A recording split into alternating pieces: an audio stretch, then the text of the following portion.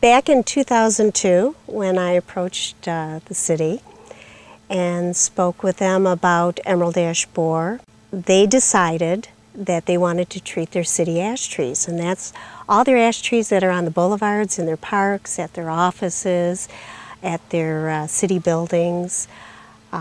They decided to treat them. There were approximately 560 some ash trees at that time that we located in August of 2002. And in reality, when they decided to do this treatment, it was based on they wanted to buy some time. The emerald ash borer had just been discovered, and there was a lot of confusion about it, and the thought of them losing almost 600 ash trees kind of overwhelmed them at that point. They didn't want to lose them all at once. So they thought, let's buy some time. Let's treat them, see what happens, and maybe in a couple of years they'll be all gone, but we'll have some time to figure out what we're going to do.